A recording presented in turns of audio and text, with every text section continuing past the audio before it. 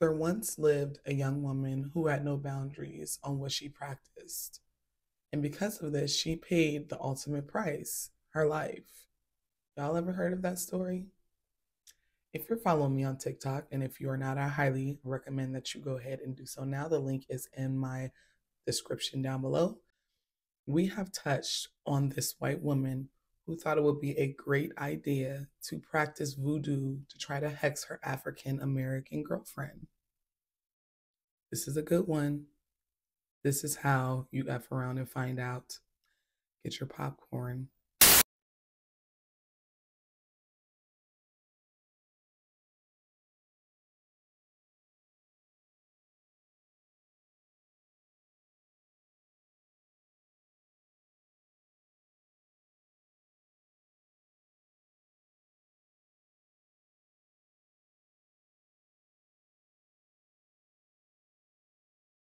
Hi, my name is Noah. I'm a spooky spiritualist, and on my channel, we talk about death, spiritual reparations, haunted people, places, and things, and how you can fuck around and find out. If you are not following me or subscribed to this channel, I highly recommend you do so.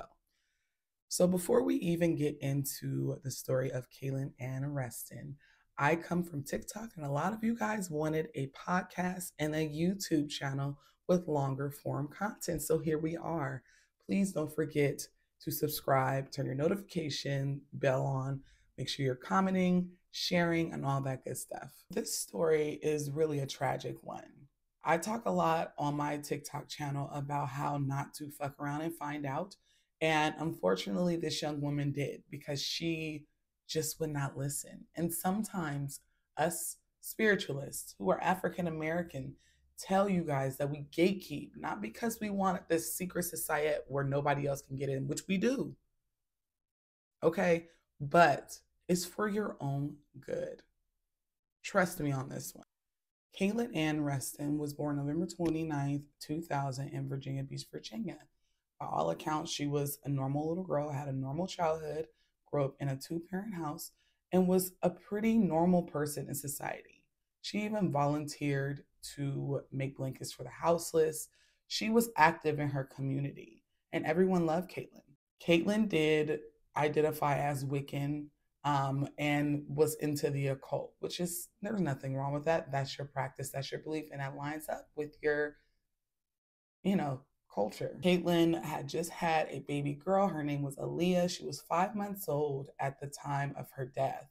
So she was a brand new first time mom, and she was in a relationship with an African American woman.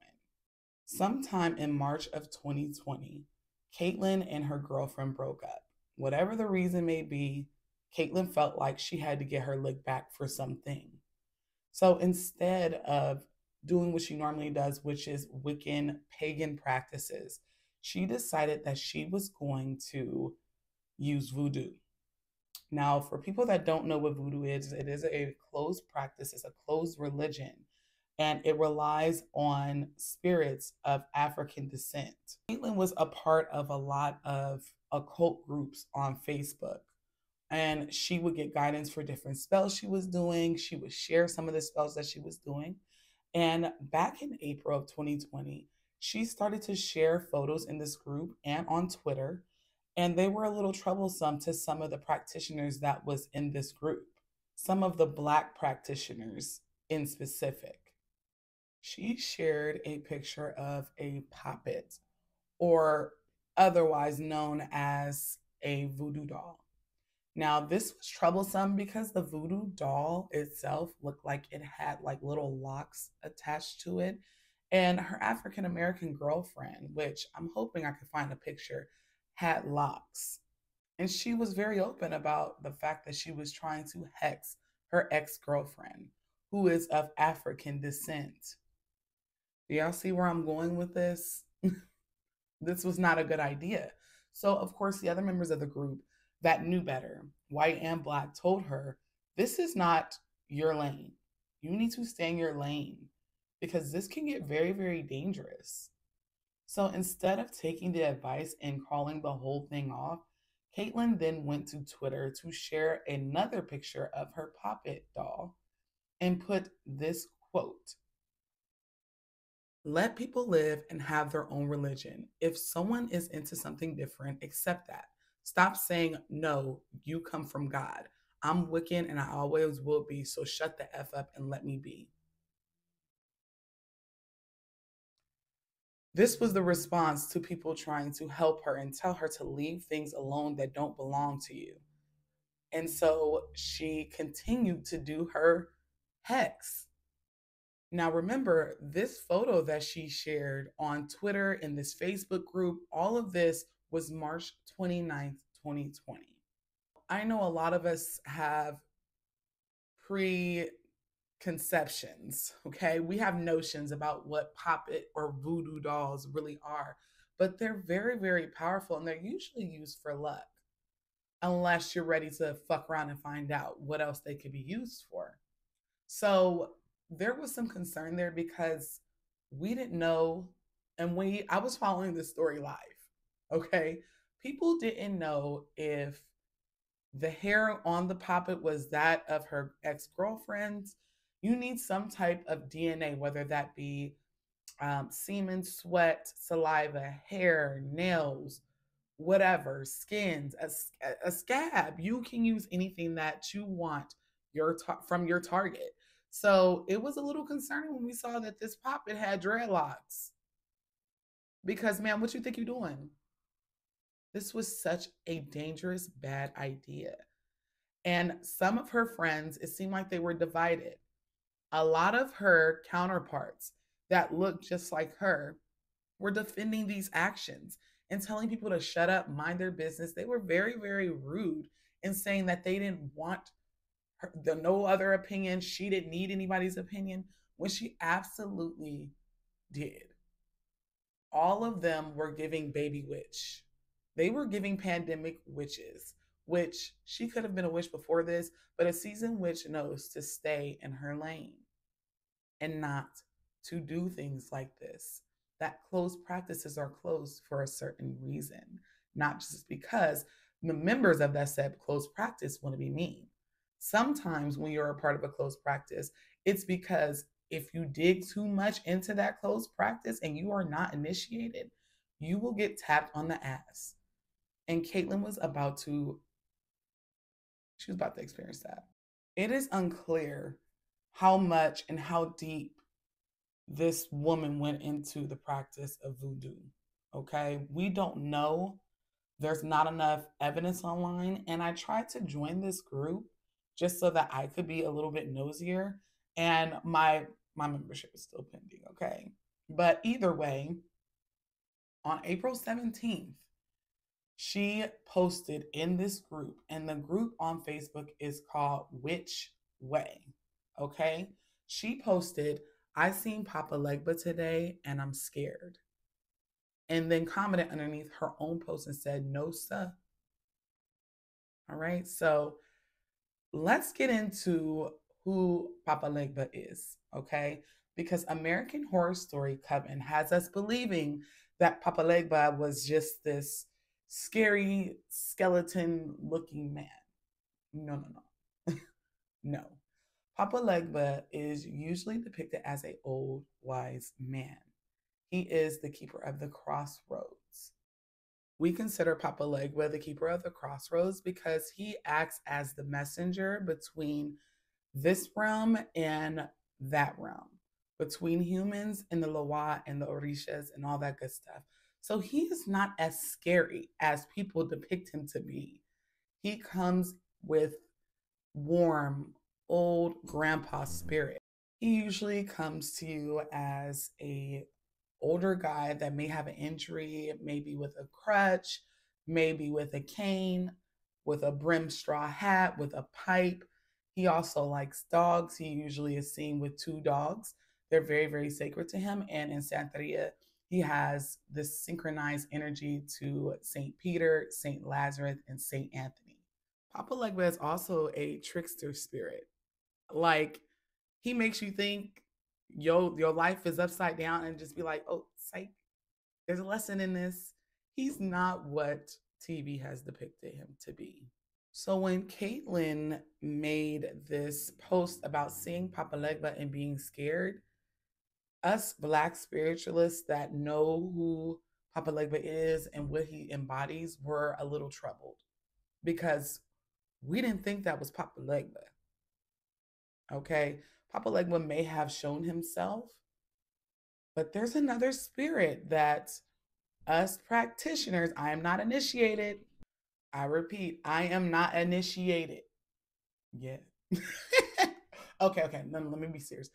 I'm not initiated, but since I am a spiritualist and I am Black and I come from African descent, it is my responsibility to know things about these spirits, deities, different things like that. So whenever we heard that she's seen Papa Legba, that was not Papa Legba, that was Beron. Which one? We don't know. Because Beron Samadi, he is what I consider a hothead. Beron Samadi is the keeper of death. He is what's considered like the Grim Reaper in the Loa. He deals with everything regarding death, healing, and all that good stuff. We talked about this on my TikTok page whenever we had our American Horror Story Coven series, how they mix Papa Legba and Beron together. Because Beron, like I said a little bit earlier, can be known as a hothead in the Loa because he don't play no games. He's not for play. I actually know someone who has had many encounters because these are spirits. So they can come to you in the flesh. And that person told me it was the most scariest but warmest like interaction that she had ever had. But she also is initiated into voodoo. Okay? So there's levels to this. Now I said we don't know which Beron showed up because these spirits have many different incarnations of them. They can be reincarnated into different spirits, but the same in one, if that makes sense. So, for instance, Beron, we have Beron Samadi, we have Beron Lacroix, we have Beron La Criminal. We have so many different personalities, if you will, to these spirits. So, I don't know if she got Samadi or Lacroix or which one she got, but whichever one came to her in the flesh meant business and was offended. So Katelyn made this post in the Which Way group on April 17th, 2020. They didn't hear anything else from Katelyn and would not ever hear anything else. 2 days later, Katelyn Ann Restin was found drowned in her bathtub. It was the unfortunate demise that we were all very, very fearful of. We did not want this for this woman. Voodoo is more about healing. It is light. It is all things good. Westerners have made voodoo evil. But I can honestly say the spiritual reparations that Katelyn Restin experienced, she did bring on herself. Let's just look at the facts here. Katelyn was white, and she was relying on Black spirits. This is why we tell y'all some things aren't for everyone, okay? Because if she really thought Papa Legba or Beron was going to help someone that looked like her when they helped the people of Haiti, okay, defeat those same types of people in the Haitian Revolution, then she was sadly mistaken. It doesn't work like that, okay?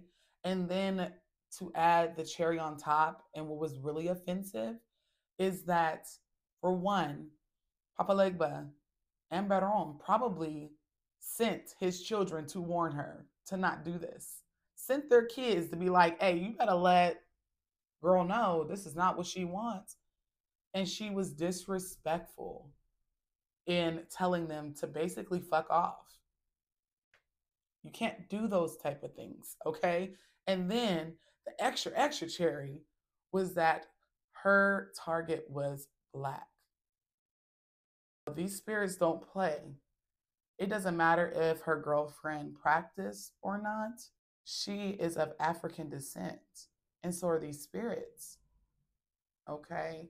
So it's an unfortunate story. It is a learning experience for other practitioners that want to practice close practices. It's not just voodoo, it's not just hoodoo, it's not just Ifa, it's not just Santeria, it's all of them. We need to mind our religions, practices, and respect one another. Because now there's a little girl out there that's going to grow up without a mother. Her baby was 5 months old whenever she passed away. No drugs have been reported in this girl's system. This was not like, oh, she may have done drugs and maybe fell asleep in the tub. That is not what this is. This was a drowning, and it was under suspicious circumstances. It's just really unfortunate. After her death, all of her tweets, Facebook posts were brought out into the light because we literally were in the house and in the house bored. This was during the pandemic, y'all. So all of her tweets, all of her social media posts, they were all posted.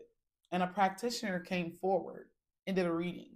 And I'm assuming that this practitioner is initiated because you cannot speak to spirits like this if you're not initiated, if that makes sense. But the message goes, I just want to take a moment to say RIP Cat. I just did a reading on her and I asked Papa Legba, was that him? And he said, no, it was Beron. Shaking my head. Y'all have to be careful what y'all tap into. Heavy on the be careful what y'all tap into. Seriously, all magic ain't for everybody.